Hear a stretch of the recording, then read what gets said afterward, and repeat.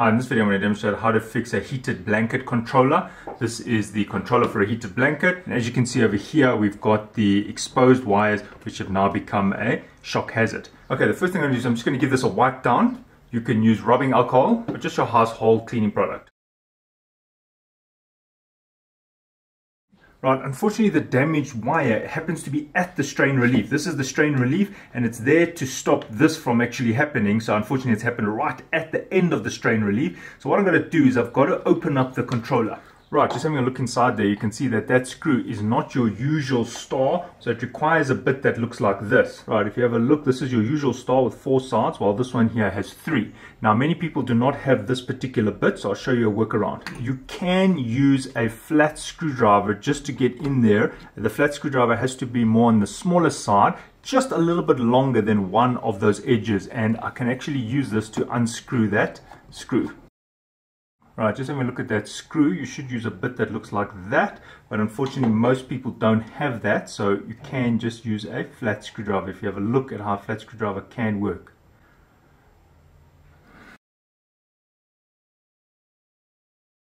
Right, now when you open this, just be careful. If yours is spring loaded, just be careful that these do not pop out. In this case, it's fine, I just opened it. So when you're opening this, just be aware that you might find that as it opens, a spring might pop out. Just open it very carefully and almost cover it with your hand, just in case that you find these spring switches pop out. Right, so here is the problem side. There's the strain relief, there's the broken cable. So all I'm going to do is I'm now going to remove the strain relief like that, and I'm going to have to desolder it from the circuit board here. So I'm just removing it from here. And there you can see there is a fuse here which obviously blew, so I also have to change the fuse. Right, so here's my soldering iron. I've heated it up, and now I'm going to desolder the fuse and these 2 leads on the side.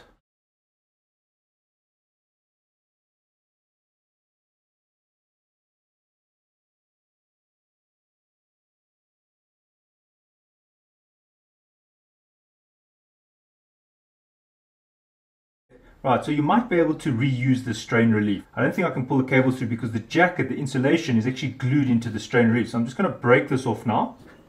Right, pull those out, and now I'll just see if I can. Now you see it's glued onto the jacket. As you can see, the jacket of the wire is actually glued inside there. So what I'm going to do is I'm just going to quickly use a little drill bit and extend that hole. There's just a drill bit, and all I'm doing is I'm just trying to remove some of that insulation. Yeah, there, it's coming out now.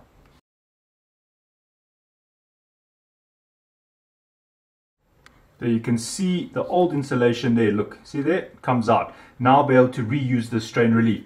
If in your case you can't reuse the strain relief, I'll show you how to deal with that problem. Now say for example you couldn't reuse it and this was your wire. You can see that that would normally go in there. Now at this point you can use heat shrink. Here's heat shrinks of different sizes, and what you would do is you'll put the heat shrink over the wire like that, and then you'll just heat it up. And you can see as you heat it up, it sucks down onto the wire, and then you can put another heat shrink over it like that, and then you can heat it up.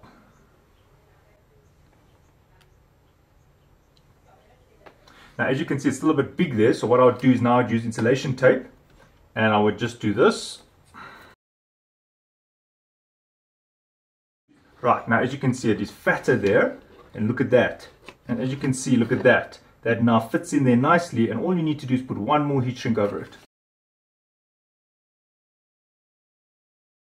When you're using heat shrink, always start from the middle and work outwards. That way you don't get air bubbles locked inside. Right, so now you've effectively made your own strain relief. As you can see there, it offers some support there.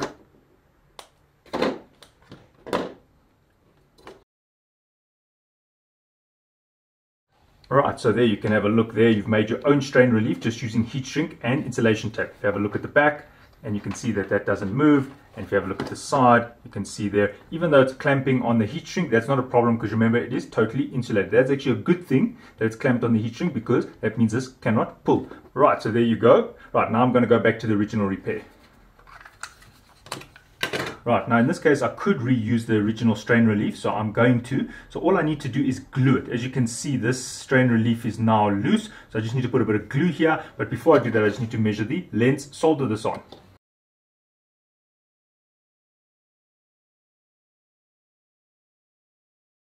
Right, now here I have a replacement fuse. Now, how did I know the size of the fuse? Well, on the original one that was there, it also says T1 amp, so I'm replacing it with the same size. Now we've got to solder the fuse onto the board here. Sometimes you find that the fuse doesn't like to get soldered directly on there, so all I'm going to do is I'm going to buff up the side of the fuse using some sandpaper.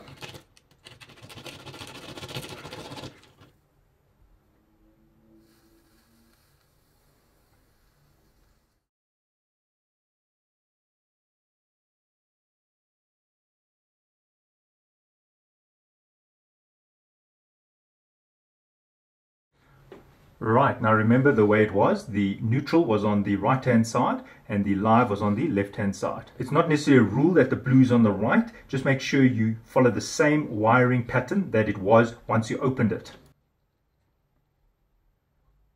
Now it's time to measure the length of the wire.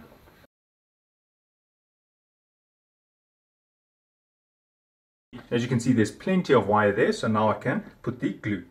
I'm just going to use super glue. And what I'm going to do is I'm just going to put some super glue here. Then I'm going to push it in and pull it back out, push it more in and pull it back out. So now the super glue is inside there as well. You can pull it a little bit. Right, now this wire is already tight. The super glue is working. These contacts are a little bit dirty, and I'm just going to use something called contact chemie. Now if you haven't got this, you can just use alcohol. And all I'm doing is I'm just spraying a little bit here and on the contacts over there. As you can see how it cleans away the oxides.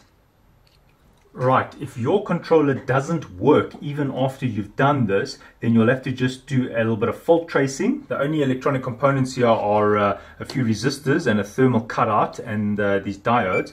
So if I test the diode, I can see that the diode seems like it's dead because I put it on continuity and it's almost a dead short, not. So what I'm going to do is I'm going to remove those two diodes.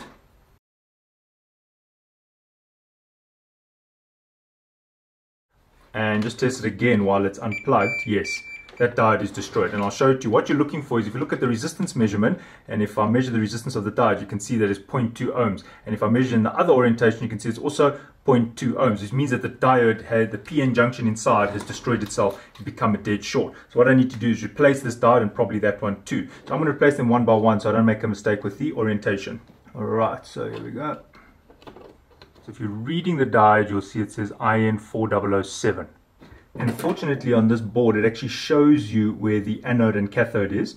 So I can now move to replace that one because I already know the orientation to which the diode goes back inside.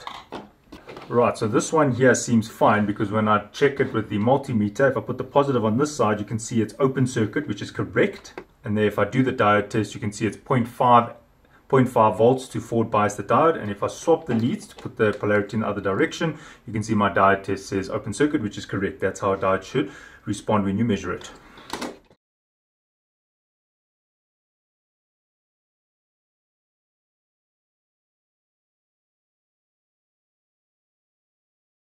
Alright, and while we're here, I'll just quickly test the resistors. Right, now they look like they're in parallel, as you can see, and that is I think 4.7 kilo ohms. You read it via the colors on the resistor body, and when I measure the resistance, I'm getting 2.4 kilo ohms. So yes, that was quite close to 4.7 if you add them up, because remember these are in parallel, so it would have been halved. And then there is what seems to be a thermal cutout here, and I'll just check if it's still intact. Yes, so that's still working.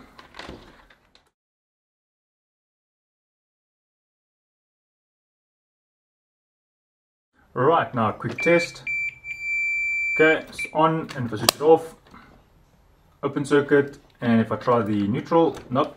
And if I try this side now, nope. And if I switch it on, there we go. Perfect. Right, now I've plugged it in, and I've switched it on, and I'll just measure. 124 volts, and if I increase it, 228 volts. Now in your country it might be different, but as you can see it's got two different heat settings. The first one is obviously for a lower heat, therefore it's a lower voltage, and the second one is for a higher heat, and that's why the voltage goes up.